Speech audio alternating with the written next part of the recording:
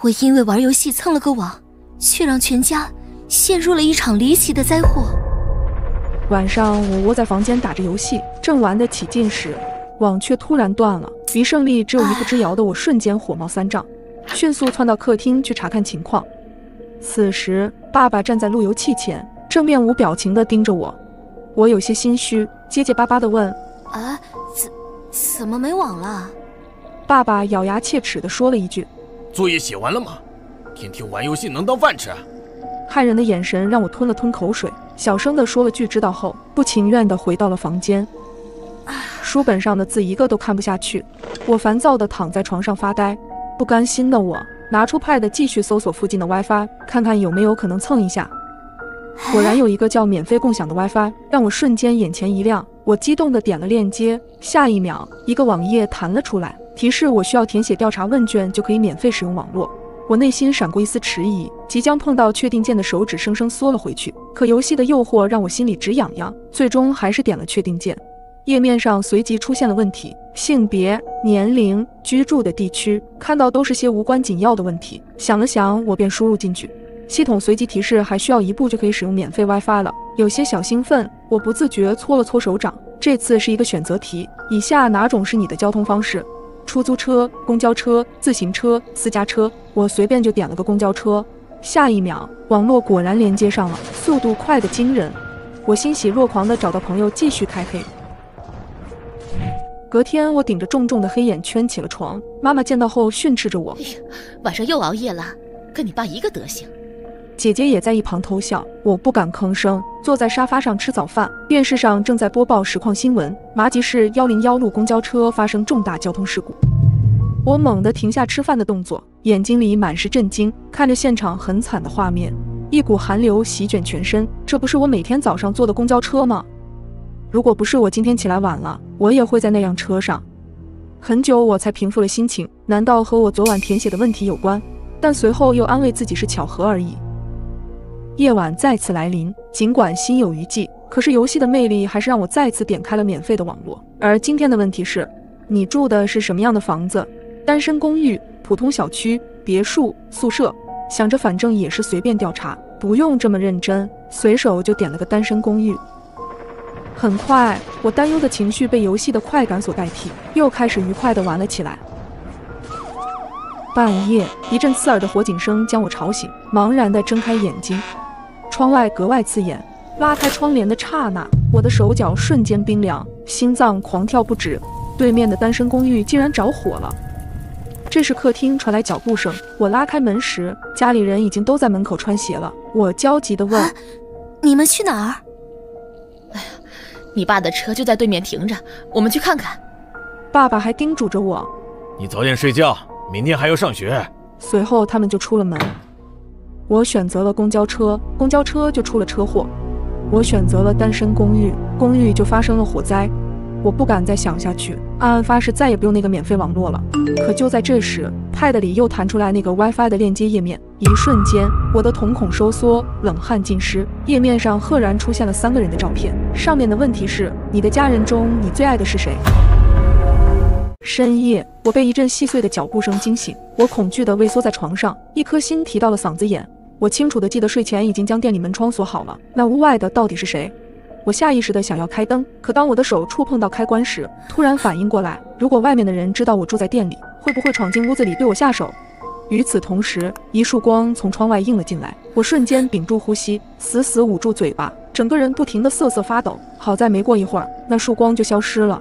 我小心翼翼地翻找着手机准备报警，却发现手机已经黑屏，这才想到昨晚回来的太晚，忘记给手机充电了。悲催的是，充电器放在了外面的收银台上，我急得眼泪都要流了出来，该怎么办才好？大厅里的脚步声越来越清晰，还伴随着细细碎碎翻东西的声音，声音一点一点地敲打在我的心上。我鼓起勇气，蹑手蹑脚地下了床，因为害怕外面的人听到动静，连拖鞋也没敢穿，小心翼翼地掀开玻璃窗的帘子，观察着外面的情况。漆黑的大厅，一个身影正站在收银台前翻找着，嘴里一直在嘟嘟囔囔，可能是收银台里的零钱比较少。他愤怒地用力关上抽屉，吓得我一个哆嗦。猛然间，我突然想起卧室的房门没有反锁，我咬紧嘴唇，悄悄地走到了门口，小心翼翼地扭动着门锁，没想到还是发出一声清脆的响动。糟了！下一秒，哒哒的脚步声再次响起，而且越来越近，他朝卧室走来了。我的心跳再次加快，恐惧和紧张的感觉让我几乎窒息。突然，门把手被他来回拧了2下，多亏我反锁了门，他并没有拧开。嘎吱嘎吱的声音仿佛砸在我的心上，我用力捂住胸口，眼泪不停地往下掉。接连不断的撞击声响起，我的魂都差点吓没了。巨大的响动让我毛骨悚然，我甚至能感觉到门板的碎屑落在脸上。在我以为他下一秒就会破开门的时候，声音却戛然而止。短暂的手机震动声响起，似乎是他身上的。他好像迟疑了几秒，才响起了渐行渐远的脚步声。就在我准备松一口气时，脚步声竟然又返回了。只是这一次，他并没有再靠近卧室。门外响起了一阵打砸声，没几分钟便没了声响。一阵漫长的等待，我悄悄掀开了帘子往外望去，在确认他确实离开之后，我才彻底松了口气。警察赶到时，我依旧没有从恐惧中走出来，说话依旧哆哆嗦嗦。看到店里被砸了一团乱，我泪流满面。警察同志，会不会弄错了？我平时对他很好的，他怎么可能做出这种事情呢？他是这一代的拾荒者，我记得他第一次来我店里要吃的时，不停地哀求我，我见他可怜，就给他煮了一碗面。那时的他冲我连连道谢。此后的日子里，他总是来店里讨要食物，我也从来没让他跑空过。渐渐的，他把这里当成了自己的落脚点，每天都来吃饭，而且还自来熟的把店里的废品据为己有。他的做法让我心里很不舒服，可是考虑到他身世可怜，就默认了他的行为。前天因为家里突发急事，着急关店门的我便把他拒之门外，但我也没想到这件事竟然让他怀恨在心。如果你突然收到了陌生人的求救短信，你会怎么办？一连串的短信提示因在寂静的夜里突兀的响起，我随手看了一眼手机，竟然是个陌生号码。请你一定要相信我，我就在麻吉小区 A 幢1201，我被我老公囚禁了，他往死里打我，拜托你救救我。面对这一连串诡异的求救短信，我一脸的莫名其妙。稍加思索后，冷汗一下子冒了出来。我家就是 A 幢1201，可屋子里只有我一个人，哪有什么被囚禁的女人？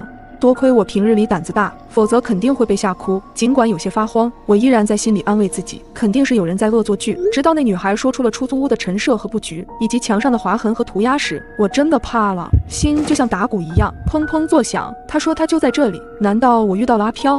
我下意识地想要逃离这个恐怖的地方，可他接下来的短信让我更加匪夷所思。拜托你别不理我，我才26岁，如果你不救我，我肯定活不过这个端午节。现在是正月，新年才过不久，哪里来的端午节？我强迫自己冷静下来，如果他是阿飘，完全可以直接对我下手，没必要大半夜给我发这么多条消息交涉。我犹豫了许久，终于回复了一句：你到底在哪儿？我就在大衣橱里。女孩的话让我毛骨悚然，我心虚地盯着距离自己不足2米的衣橱，因为白天我才刚搬进这个房子，衣服都还没来得及收拾，所以衣橱一直没打开过。我咽了口口水，生怕下一秒有人推门而出。深呼吸2下后，我蹑手蹑脚地走向了衣橱，猛地拉开门，里面空荡荡的。我敲了几下衣橱的内壁，甚至还喊了几声，根本没人应答。被耍了。我不满地嘀咕了一句，女孩的求救短信依然对我狂轰滥炸，仿佛我不救她，她马上就会死掉一样。我有些急了，再次来到衣橱前，借着手机灯光，我竟然看到木质的衣橱上有指甲的抓痕，上面还斑斑血迹，从颜色看，似乎已经很久了。女孩的求救信息依旧在发，我甚至能感觉她的无助和焦急。突然，我发现衣橱下有个暗格，用力拉开后，里面有一个破旧的笔记本。我小心翼翼地打开，上面有星星点点的血点和被泪水淹过的痕迹。这是一本破损的日记，主人名叫苏玉，日记记录着苏玉被男友囚禁的每一天，页面残缺不全，不过可以看出记录的时间是前年。我粗略地看了几眼，最后一页的内容让我目瞪口呆。今天老公的朋友来家里做客，喝了酒的他大发善心，给了我一部没有卡的老款手机，让我玩游戏解闷。我知道时日不多了，心里怕得要命，根本没心情玩游戏。就在刚刚，这部手机上突然多出一个陌生号码，我激动不已，尝试着拨打号码求救，可惜没有卡，根本拨不通。我异想天开地发了消息，竟然发了出去。日记的记录时间是2021年6月13日10时21分，日期恰好是端午节的前一天。难道是2年前的苏玉在向我求救？这也太匪夷所思了。为了验证我的猜测，我大胆地回了一条消息：你是苏玉？我是。你怎么知道我的名字？我也不知道怎么解释。你那里的时间是2021年6月13日。是，拜托你一定要救救我，我不想死，求你了。别怕，我一定会救你的，相信我。我深吸一口气，放下手机的刹那，我惊奇地发现日记最后一页又多了一行字：谢天谢地，他竟然答应救我了。这种匪夷所思的事竟然真让我遇到了。我迫不及待地打开电脑，搜索麻吉小区端午凶杀案的相关消息，可惜内容寥寥无几，并没有价值的线索。我很着急，多迟疑1秒，那个时空的苏玉就多一分危险。于是我拨通了房东电话，听到我问端午凶杀案的事情后，房东的语气都变了，紧张又惊愕。没有的事情，你别胡说八道。我只是想问一些细节，你如果不说，我就把你这房子是凶宅的事情捅出去，说你欺负我们外地人。我直截了当地说。房东架不住我的疯狂追问，只好开了口。前年端午的事情，大约是白天8、9点钟。听到这话，我的心猛地一颤，那个时空的苏玉生命已经进入了倒计时。我也够倒霉的，刚把房子租给他们不久就出了这种事儿。女人的老公平日里待人很和善，没想到那么残忍。听警察说，女人喝了牛奶直接昏迷了，随后就被杀害了。房东的话让我毛骨悚然，我的目光不自觉地瞟向衣橱，倒吸了一口凉气。凶手抓到了吗？你是说她老公吗？自杀了。挂了电话，我觉得周围冷飕飕的，浑身都是鸡皮疙瘩。这个地方太过恐怖，我1分钟也待不下去了。就在我准备坐电梯下楼的刹那，我看到对面1202门板上有2道被利刃砍过的痕迹，突兀又诡异，我吓得差点喊出声，连滚带爬地钻进了电梯。等到我到了酒店时，浑身都是冷汗，我颤抖着双手把苏玉老公杀人的时间和方式告诉了他。我还在网上查了一些逃生的细节，也一五一十地发给他。我不知道能不能帮到他，可我能做的只有这些了。等了很久，苏玉也没有回复。就在我紧绷的神经慢慢放松时，手机突然响了起来。如果你忽然有一种不好的感觉，就是说不上来，但感觉很奇怪，那你就得小心了，因为人的第六感有时候是非常准的。今天是我们的3周年纪念日，男友竟然忘得一干二净。晚上我生气地和他吵了起来，赌气地收拾好了行李，就准备去附近的旅馆居住。登记的时候已经是半夜，前台只留了一盏昏黄的灯光，是一个看着很和蔼的阿姨。她看着我的身份证，小姑娘，你是本地的？都这么晚了，怎么不回家啊？她可能是出于关心，但总让我感觉怪怪的。出于警惕，我并没有和她多说什么。拿到房卡后，我坐着电梯上了楼，楼道里很暗，给我一种不踏实的感觉。快步走进房间，锁好房门后，丢下行李就躺在了床上，拿出手机想看看那狗男人有没有找我，结果发现他一条信息也没发给我。我心里又气又委屈，看来他真是不在乎我，就不担心这么晚我出什么事吗？狗男人，这次我绝对不先低头。想着想着，我越发委屈。房间里的座机突然响了，在寂静的夜里显得格外刺耳，吓得我一激灵。我迟疑了一下，接起电话。姑娘，我是楼下前台的，真是不好意思啊。是这样的，我想起来你屋里的花洒坏了，没办法洗澡，要不我给你换个房间吧。阿姨带着特别抱歉的语气。我看了看时间，已经是凌晨1点30分，于是对阿姨说：不用麻烦了，我在家里已经洗过了。那怎么可以？阿姨突然拔高了声音，她过激的反应让我觉得莫名其妙。挂断电话后，我的思绪变得清晰一些。花洒是旅馆的基础设施，按道理说应该每天检查，难道是阿姨故意把我安排在这个房间？她是不是有什么目的？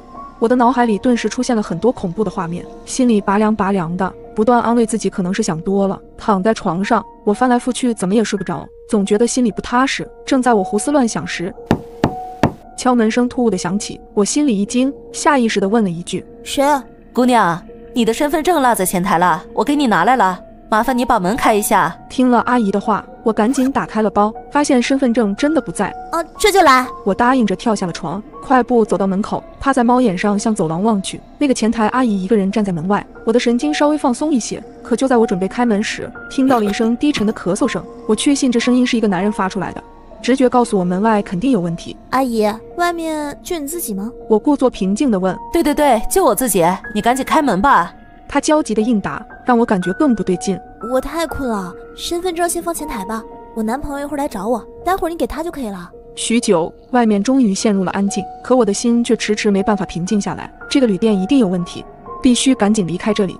我蹑手蹑脚地下了楼，探出头往前台看去，没看到人。我暗暗松了一口气，刚想往大门口走，就听到有声音从门口传来。我望了过去，只见一辆破旧的面包车停在店门口，那个前台阿姨站在门口，正和司机小声议论着什么。她的神色凌厉，和之前和蔼的形象判若两人。我的心里一阵发毛，大气都不敢喘。突然，他们望向了我这边，我立马将头缩了回去，全身汗毛直立。直觉告诉我，这个时候最好不要被他们发现。我害怕电梯声会引起他们的注意，便选择走楼梯。两腿发软的我，手脚并用才爬到了3楼，汗水早将我的衣服打透。就在我打算从安全出口回房间时，却看到有2个彪形大汉守在我的门口。我攥着手机，悄悄缩回了头，突想起前几天在新闻上看到的年轻女孩无故失踪的案件。此时我特别后悔为什么要离家出走。我深吸口气，再次往楼上走去。我缩在4楼的楼梯墙角，颤颤巍巍给男朋友发微信：小帅，救我！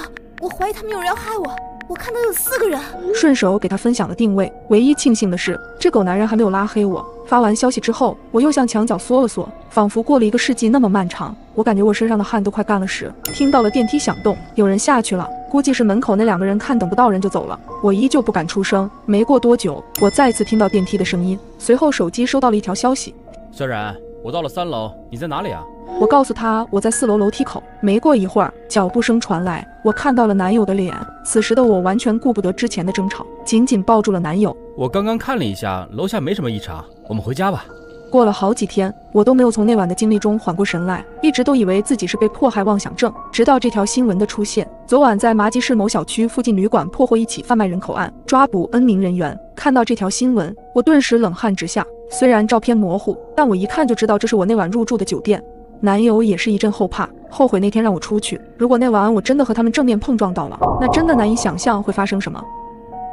早上，我在门口看到了我家猫的尸体，旁边的单子上写着：“您的外卖到了，请记得给好评哦。”是小咪。我尖叫一声，腿吓得发软，直接蹲在地上，捂住嘴巴，简直不敢相信这个事实，后背瞬间冒出了一层冷汗。明明昨晚睡前他还睡在我的枕边，一时间难过和恐惧包裹了我全身。我下意识反身，迅速关门并立马反锁，后背紧紧贴着门，并拨打报警电话。警察敲门的时候，我正蹲在门旁边，抱着腿抖个没完，大脑一片空白。昨晚12点半，刚刚吃过安眠药的我接到了外卖的电话，那人态度急切，说是在楼下等了我快10分钟了，一直忙线，您快点下来取外卖行吗？我这还有好几个单子呢，要不您告诉我几楼，我送上去也行。我愣了一下，是不是搞错了？我没点外卖。交涉了大约3分钟后，对方骂骂咧咧地挂断了。当时我误以为是店家搞错了地址，毕竟这样的事情之前也发生过。这件事我便没有放在心上，再加上安眠药的作用，不一会儿就失去意识了。直到今早打开门，小咪的尸体就那么直挺挺地放在门口。我抽搐着讲完了所有的事情，警察点头并在纸上记录着。检查过后，门锁没有被撬动的痕迹，难道那个人有我家的钥匙？突然我想到了什么，急切地告诉孙警官，我家猫有时自己会开门的。说完，我看向不远处僵硬的小咪，眼泪啪嗒啪嗒地往下掉。昨天我好像忘记反锁了。警察拿过我的手机查看了一番，可他接下来的一句话让我全身起了一层鸡皮疙瘩。在你删掉的订单里，我们找到了你昨晚下单的外卖记录。不可能！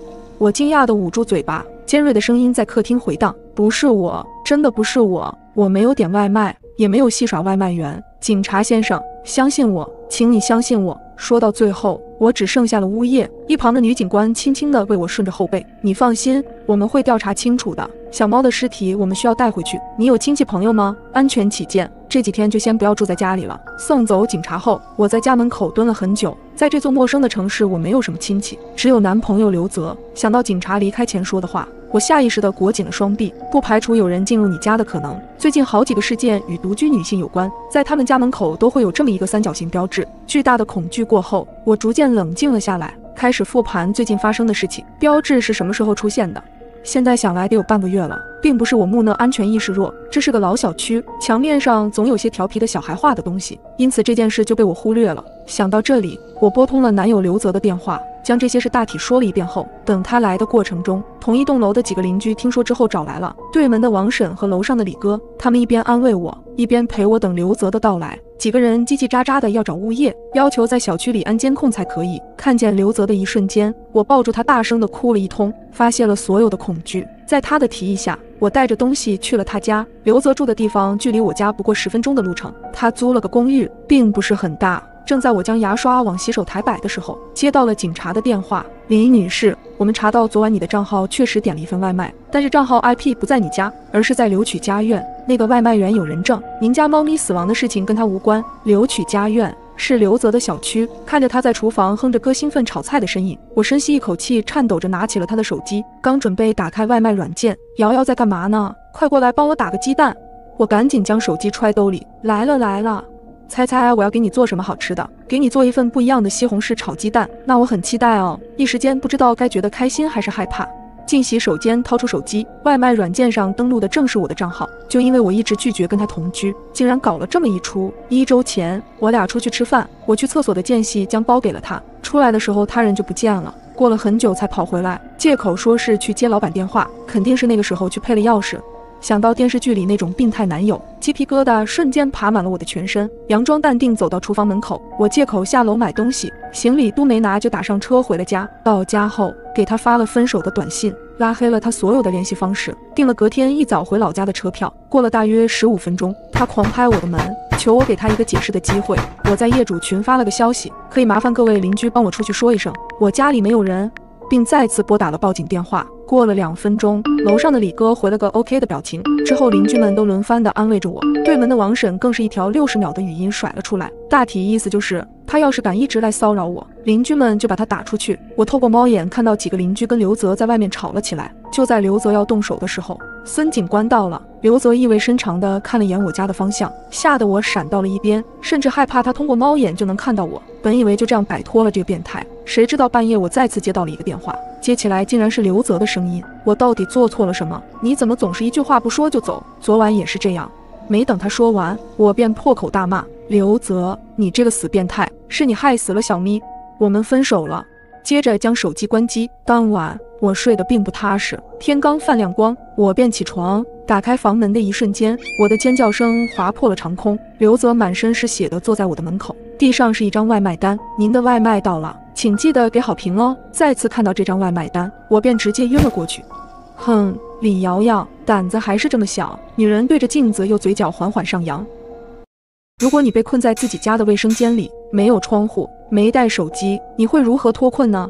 这是发生在我身上的一个真实的故事。我是个怀揣梦想的北漂青年，为了房租便宜，不得已搬到设施破旧的小区。可令我万万没想到的是，这将会变成困住自己的枷锁。这天凌晨，随着剧里的强哥下线，追了多日的电视剧也终于完结。我把小狗放在一旁，走进卫生间里洗澡。按照以往的惯例，我都会为了人身安全把门反锁，可这个保护措施竟让我差点丧命。这个厕所是个暗厕，空间狭小，也没有朝外的窗户，导致空气十分稀薄。我快速洗完后便打算出去透透气，可当我转动卫生门锁时，意外发生了。平常很顺利就可以打开的门，今天却纹丝不动。我傻眼了，门锁不会这个时候坏掉吧？里面的空气本就流通不畅。我再次尝试转动门把手试图打开，难不成是锁芯卡住了？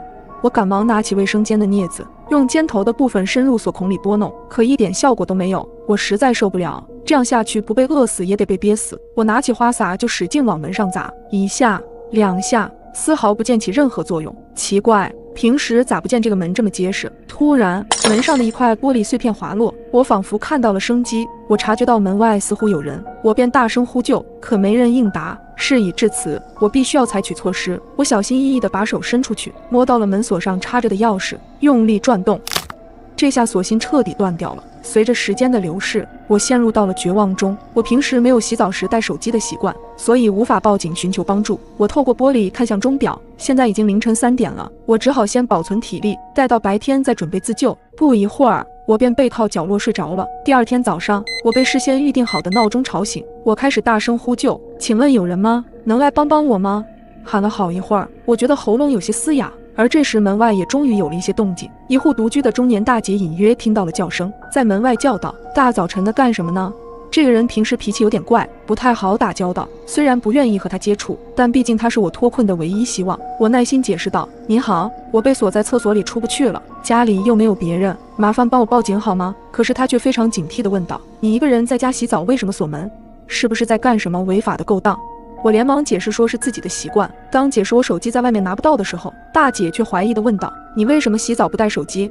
我一时间不知怎么回答这个问题，只好继续苦苦哀求，希望她能帮帮忙。我用尽了最后的力气呼喊着，可没想到门外只传来一句话：“你说你被困了一夜，声音怎么还这么大？”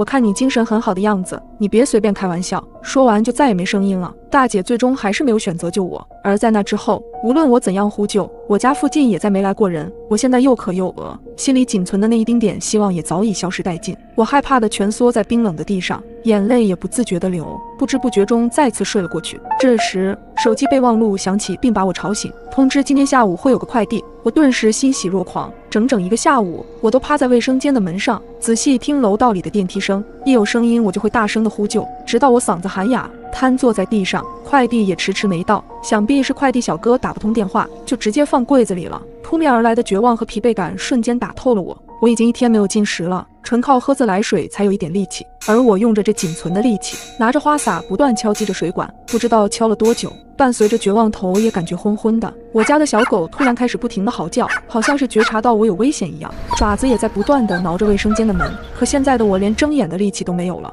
眼前一黑。再次醒来，我已经在医院的病床上了。警察叔叔跟我描述了经过，因为我家小狗焦躁不安的嚎叫，引起了楼上邻居的注意。他来到我家敲了敲房门，很快意识到了不对，便直接打电话报了警。终于，历经30个小时，警察破门而入，在卫生间里晕倒的我成功获救。回到家后，我一边喂着小狗，一边回想那噩梦般的遭遇，不禁流下了眼泪。我一度以为自己要死了，拿起了还在充电的手机，本以为失联1天多会有很多人在找我，可根本没有任何消息，就连约好去逛街的朋友也没有给我发信息，只是打了一个电话，看到没人接就没再问了。时间一天天流逝，一天晚上，我收到了一个快递，打开后里面空无一物，只有张纸条：我正在看着你。这不禁让我细思极恐，立刻报警，便马上搬了家。如果你梦里的场景出现在了现实当中，那你就要小心了，因为很有可能它在预知危险。一天半夜，我刚加完班，拖着疲惫的身体回到了家，连衣服都没脱就倒在了床上。迷迷糊糊间，我意识到我可能在做梦。我站在了一个空旷的街道上，路边停着一辆灰色的轿车，车里的司机是一个戴着眼镜的中年男子。就在我茫然不知所措时，突然一个黑衣男人从对面向我走来。我看不清男人的长相，只觉得他很高大。男人走到我的对面，将一张纸条塞进我的手里，然后便转身离开了。虽然觉得莫名其妙，但在好奇心的促使下，我还是打开了纸条。可是无论我怎么努力，都看不清纸条上到底写了什么。我用力地瞪大眼睛，一点点靠近纸条。就在我即将看清内容时，身体猛地一抖，从梦中醒了过来。我一下子从床上坐起来，汗津津地打量着四周，是我熟悉的卧室。我已经回到了现实。就在我准备拿手机看看时间时，却感觉到右手好像捏着什么东西。借着手机的亮光，我意外地发现右手手心里竟然躺着一张皱巴巴、已经被手汗浸湿的纸条。我吓了一跳，这不就是刚才梦里的那张纸条吗？怎么会出现在现实里？我赶紧打开这纸条，看到上面写了几个数字 W06，前面的是什么？好像是3。这张纸条只剩下一半，纸条左边的部分好像被人撕掉了。我望着手里的纸条，不知所措。我不明白这些数字的含义，更想不清楚为什么梦里的纸条会出现在现实当中。我不停端详着手里的纸条，终于发现了异常。我赶紧下床，从抽屉里拿了几本笔记本，很快就在其中一本中发现了一页残角。把纸条放上去一看，居然大致可以对上，但是还有一个小的空缺，而这个空缺就是被撕掉的那一部分。我又翻了翻这个笔记本，并没有其他发现。可让我奇怪的是，这纸条上面的字迹很明显不是我的。想到这儿，我突然不寒而栗，难道这屋子里面还有其他人？我壮着胆子巡视了一圈，并没有任何异常。随后我打开桌上的电脑，把摄像头对准了床头，又把录屏功能打开。如果我在做梦的话，明天一早我应该就能知道发生了什么。弄完摄像头以后，我的心依旧很慌，很久才睡着。不出意外的，我又做了一个梦，梦里还是那个看不清长相的黑衣男，手里依旧捏着一张纸条。然而正当要递给我时，旁边突然出现了一个男人，把我推搡到一边，一把夺走了纸条，然后转身逃走。我想抓住那个男人，却怎么也够不到。随后就从梦中醒来，这一次我的手里并没有纸条。我赶紧起身查看电脑里的视频文件，结果发现自己在睡着后竟然真的坐了起来，径直地走到了电脑桌前，又从抽屉里拿出笔记本。可正准备往上面写东西的时候，身体突然僵住了，几秒钟以后又将拿出来的东西放回了原处，回到床上睡觉。原来这纸条竟然是我自己写的。虽然不知道它的含义，至少证明家里没有外人出入，我便松了一口气。然而就在前几日，我和男友在经过红绿灯时，一辆灰色轿车疾驰而来，男友把我推搡到一边，自己却被撞倒在地上，头上有血不停地流了出来。我吓得面色惨白，飞奔着冲向男友，一边哭一边颤抖着拨打了120。此时轿车的司机也走了过来，他是个戴着眼镜的中年男子，我瞟了他一眼，莫名的熟悉。司机看到男友的惨状后，不禁辩解说，他刚才是为了躲一个穿黑色衣服的男人，才猛打了方向盘，没想到会撞上男友。我顺着男人的手指看过去，并没有发现所谓的黑衣男人。猛然间，我突然意识到这个车和司机就是在我梦里见过的。我忍不住开口询问司机，今天是几号？司机没想到我会问这个问题，他先是愣了一下，随后低头看了一眼手机。7月23日，他小声的回答。我听完一下子愣住了，整个人都变得僵硬，茫然的抬起头看了看车牌，上面的尾号正是 W06。最近我总是怀疑家里多了一个人。最开始不对劲是那天我半夜熟睡时，突然闻到一丝丝难闻的气息，忽远忽近，这味道就像是从一堆腐烂的垃圾桶中散发出来的，令人难以忍受。耳边也突然传来哒哒的声音，一会儿在左边，一会儿在右边。我不甚清醒的神智在这难闻的气味和不断的声音中逐渐复苏，但是我不敢睁眼，一股凉气不由自主地从心底溢出，身上不可控制地开始冒出冷汗，身体也止不住地颤抖着，因为我意识到我的床边有人在不停地徘徊，似乎在寻找着什么。在这极度的恐惧和不安下，我竟不知为何又睡了过去。睁眼的时候已经天亮了，仿佛昨夜都是一场梦境，但那感觉太真实了。直到我发现家里的苹果无缘无故的多了一个缺口，就像是被人咬过一样。可我记得我晚上并没有吃水果，不管是疑神疑鬼，还是出于安全考虑，我还是在家里装了个摄像头。这天和往常一样，我很投入地玩着游戏。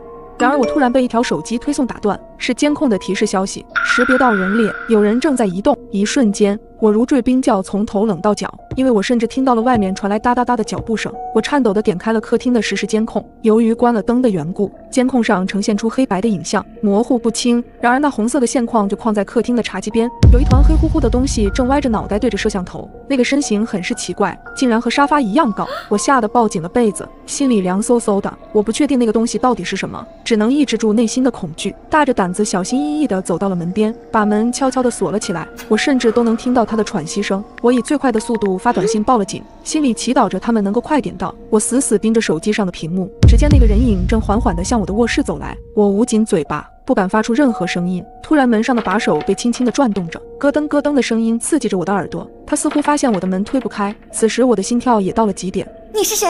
我报警了，你要干嘛？我努力抑制住内心的恐惧，出声呵斥他。我很明显地感觉到了那个人的慌张，哒哒哒的脚步声，夺命般推开了家里的大门，逃了出去。我再次看向监控，确定安全之后，才打开门走到了客厅。不久后，警察便赶了过来，了解了事情原委后，便开始了调查。很快调取了物业的监控让我辨认，我也终于看清了他的真实样貌。他竟然是个长相丑陋的矮人，脸上有一条如蜈蚣般的红色疤痕，他的鼻梁塌陷，一双小眼睛深陷在脸上。光看着他的长相，我的身上就长了很多鸡皮疙瘩，并且早在几日前，他趁我搬快递的时候偷偷溜进了我家，从那之后再也没出去过。我竟然和他独处一室这么久。警察根据线索很快抓住了他，但这件事带给我的阴影却很大，我再也不敢一个人租房子住了。青春的叛逆让我失去了世界上最爱我的人。刚成年的我总觉得爸妈一点都不能理解我，不管我做什么事，在他们眼里都是错的。我们总是会有很多的争吵。这天本来和朋友刚约好晚上出去吃夜宵，可妈妈却怎么也不同意我出去。我都成年了，我做什么事我会自己负责的。我都和朋友说好了，你们能不能不要还管我这么严？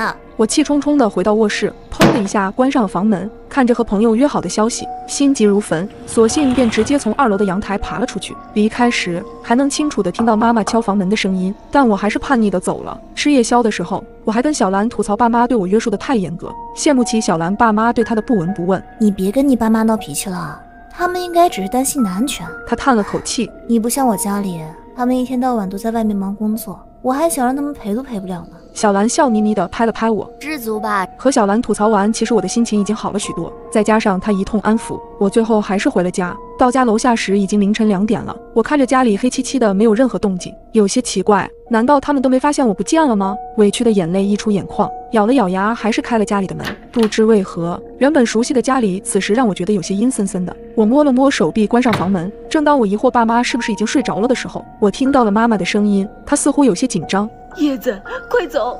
我看到妈妈躲在厨房里朝我招了招手，她的脸色特别苍白，像是在害怕着什么。她用眼神示意我赶快出去。我皱了皱眉，不明所以的我还是选择进了厨房。家里进杀人犯了，你快点走！我愣了一下，突然楼上传来了一阵脚步声，嘎吱嘎吱的声响敲击着我的心脏。随后门猛地被关上，门外的爸爸声嘶力竭地喊着：“快走！”慌乱之下，我打开了窗户，迅速爬上了厨房的台子，翻了出去。就在我回头想拉妈妈的时候，却发现妈妈不见了。来不及多想，我赶紧来到了邻居家里找他们帮忙，随后打电话报警。很快警察就赶了过来。一阵破门声之后，我看见警察抓着一个男人出来，确定已经没有了危险。我兴奋地跑进了屋里，而屋里却没有爸妈的身影。客厅里躺着2具盖着白布的尸体，我的脑中一下子炸开了，泪水瞬间布满了我的眼眶。警察沉默地拍了拍我的肩膀。就在这时，我突然看到路边的灯光下站着2个熟悉的身影，只见他们浑身是血，不是别人，正是我的爸妈。见我朝他们看去，他们举起手臂朝我挥了挥手后，就慢慢地消失了。邻居阿姨站在我的身边，抹着眼泪：“这天杀的！最近咱们小区附近有在逃杀人犯的，不是说提醒关好门窗吗？你爸妈怎么这么大意？”我震惊地看向了邻居阿姨。后来通过警方我才知道，坏人是从我卧室的阳台上进来的。他刚进到我的房间，就撞见了正好开门的妈妈，妈妈就这样被他杀害了。当他准备离开的时候，他又看到了循声上楼的爸爸，趁他没反应过来，对他也下了手。我没有告诉过任何人，我当时是如何从厨房窗户逃离的。爸妈用行动诠释了他们对女儿的爱，现在我才真的明白他们的心意。可惜已经晚了，我想这辈子我都不会再原谅我自己。